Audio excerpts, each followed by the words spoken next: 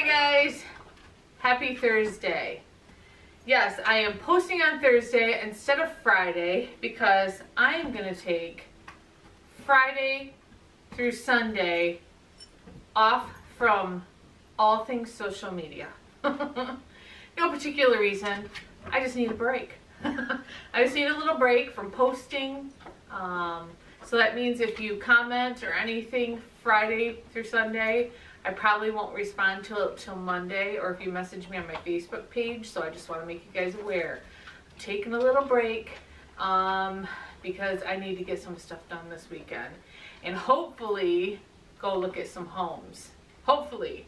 I'm going to go online on my husband's website because if you don't know, he is a broker slash realtor. He's a broker. He owns his own real estate company and he has agents under him. So I'm going to get on his website and I'm going to look through some houses. The sad part is, now that we're able to buy a home, and we're ready to buy a home, I should say, there's not much on the market. If you are thinking about selling a home, especially here in Michigan, I don't know how it is in the other states, but here in Michigan, it's a seller's market. If you want to sell your house, you're going to sell it. I mean, things are just going like that. There's not much to choose from. So that's why I had mentioned in another video that it may take us a while to find the home we want because there's not much to choose from. And we're being a little particular in what we want because of our dogs. Now, I don't think I'm going to get the house with the big yard like I thought I was going to get, like the acreage, because we've decided we do not want to be house poor. We're approved for, you get approved for a certain amount, but do you want to spend the high amount that you're approved for?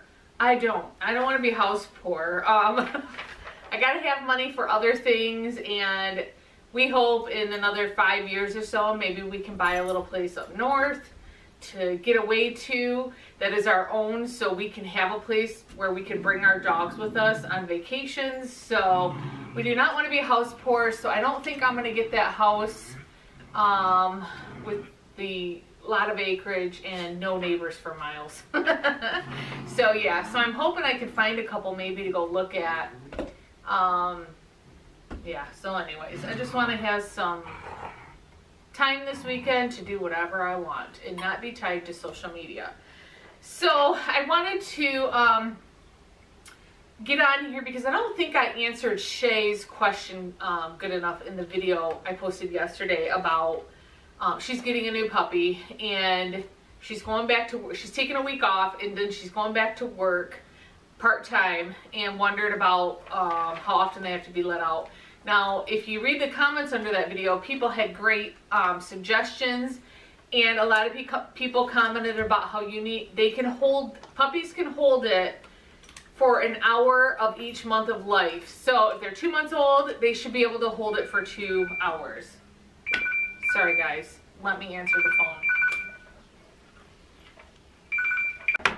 Alright, sorry about that. That was my daughter. She needed to request some time off for my son's girlfriend's open house in June. So she needed to know when that was. She couldn't remember. So, as I was saying, so if they're 2 months old, they should be able to hold it for 2 hours. 3 months old, they should be able to hold it for 3 hours, and so on and so on and so on.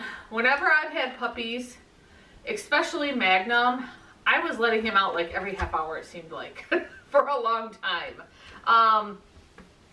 So if you can, excuse me, if you can have someone come in, I don't know, you say you're going back to work part-time, but is that like 3-4 hours a day, or does that just mean a couple days a week, but they may be long days? You may want to see if you have a friend or someone who you trust to come in and let your new puppy outside.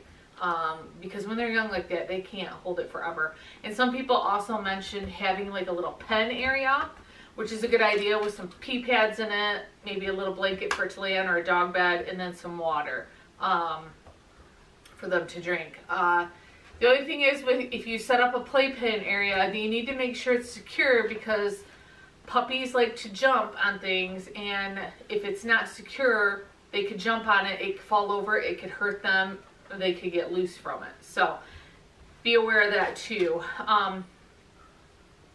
And then you may have to also then break them from pee pads. That's why I don't really like pee pads unless it's an emergency situation that you need to use them, because if you get them used to using pee pads, now this is my own opinion, and maybe some people have had great luck with them, but I would think if you get them going on pee pads, not only will you have to break them from going on the pee pads, then you got to get them used to going outside. So you got that double thing going on that you have to work on. So yes, so I just wanted to, because when I was kind of giving yesterday, I was seeing my boys right now at the ages they are, how long I like to leave them alone. And they could stay longer. I could be gone longer than 5 hours. That's just my preference of having someone come in if I'm gone longer than 5 hours. They could definitely hold it. They hold it all through the night. They could probably hold it up to 12 hours. But I don't like to leave them alone during the day that long, because they're already in their crates at night when we're sleeping. So 5 hours is the max I'll leave them alone without having someone come in and letting them outside and get some exercise and get out of those crates. So I also wanted to mention that I got a list here so I don't forget anything. I also want to mention that I'm so happy to know that my boys are not the only poop eaters out there. There's a lot of other poop eaters out there, whether it be bunny poop, dog poop, cat poop. There are other poop eaters out there, and that makes me happy to know. Not happy for you guys because your dogs are eating poop, but I'm so happy to know that my guys aren't the only gross dogs out there. And my dogs love bunny poop too. If you remember our old house we were in before this one, there was a lot of clover in the yard, and bunnies would come through out there. My dog actually killed a couple baby bunnies while we lived there. We'd have a lot of bunnies in there, and every morning when I would let them outside in the morning, they would run to this certain spot where all the bunny poop always was and eat all the bunny poop, and there was nothing really I could do about it. So yeah, my dogs love bunny poop too. So like I said, I'm happy to know they're not the only gross ones out there eating poop. She also wanted to know about exercise for her puppy. When I first got my boys when they were puppies, I didn't worry about trying to walk them right away because they're running around, they're playing constantly and getting a lot of exercise when they're puppies.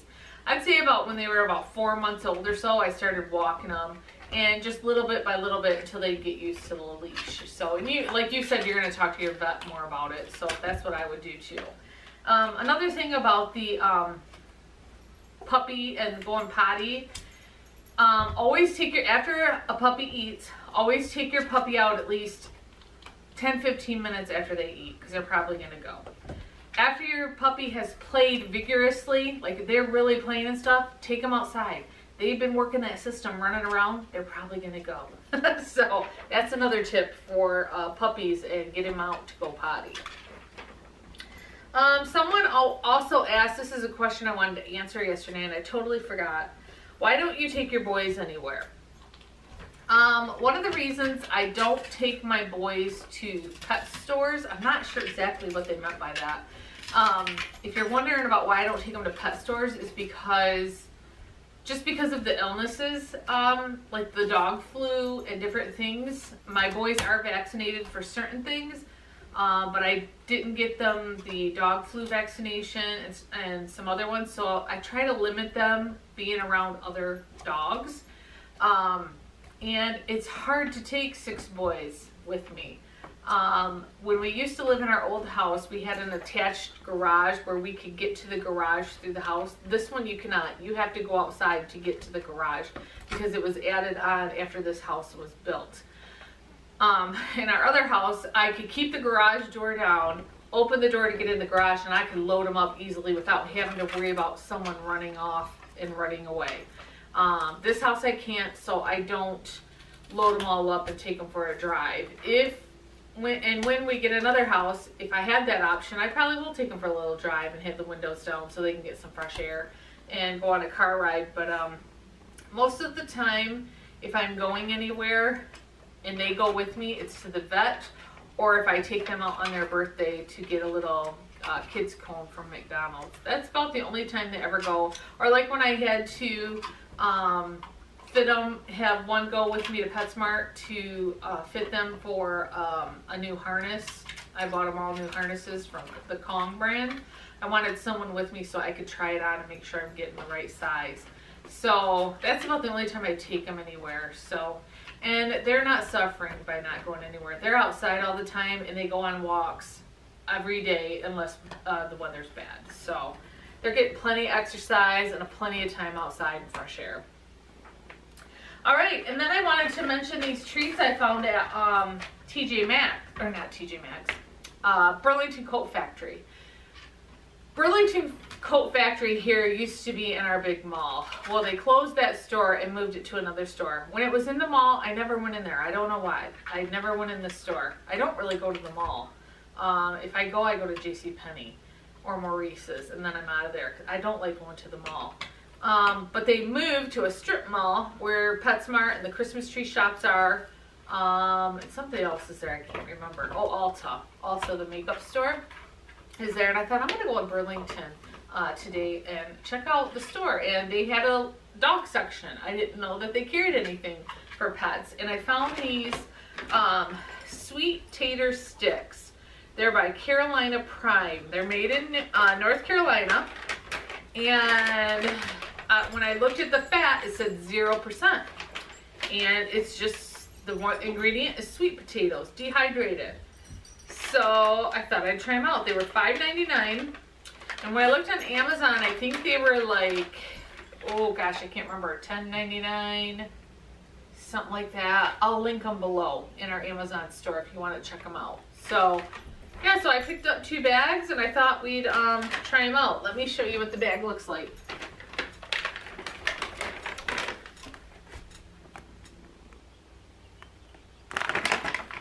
I always love looking at the dog treats. And someone asked if I give my boys a lot of treats. I don't give them a lot of treats, but it seems probably like I get a lot, but having 6 dogs, they don't last long. Let's see if this says how many's in here.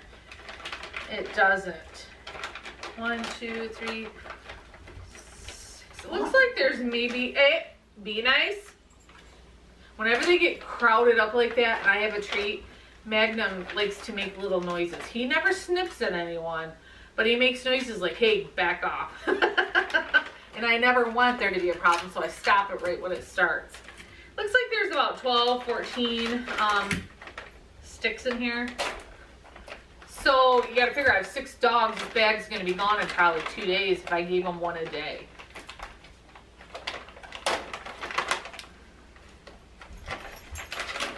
Magnum, you're yelling, you're making noises at everybody because they're getting up here, and then you're the way up in my business. Way up in my business. Sit down, sit down, sit down, sit down. Stay. No. See, the babies of the family never stay. The other 4 do. No, see, Milo and Magnum never stay on their bottoms. Stay. Stay. One day they will. One day they will. I can get this thing open. Ooh, major sweet potato smell. No, no, get down. Get down.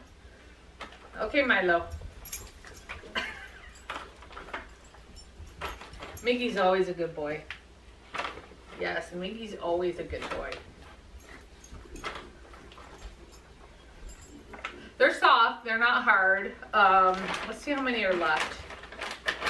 1, 2, 3, 4, 5, 6, 7, I think. Yeah, there's 7 left, so the lone one will have to be broken up and given to them. So this bag's only going to last me 2 times giving them treats. So I really don't buy that many treats. They get a dental treat every day, and a bag of dental treats. I get a 40 count bag, lasts 8 days for 6 dogs. And then I usually give them a treat like this later on in the afternoon. I give them their dental treat about 10 o'clock in the morning sometime, and then in the afternoon I'll give them a treat, something like this. And then they'll get a bedtime treat, which is the small size milk bone when they go to bed. And if I have to put them in their crates because I'm leaving to go anywhere, I give them the the minis, the little teeny ones, to put them in their crates. So they don't get many treats at all. Boy, you guys devoured that. You devoured it. Even you, Milo. Usually you're the last one eating and you devoured it.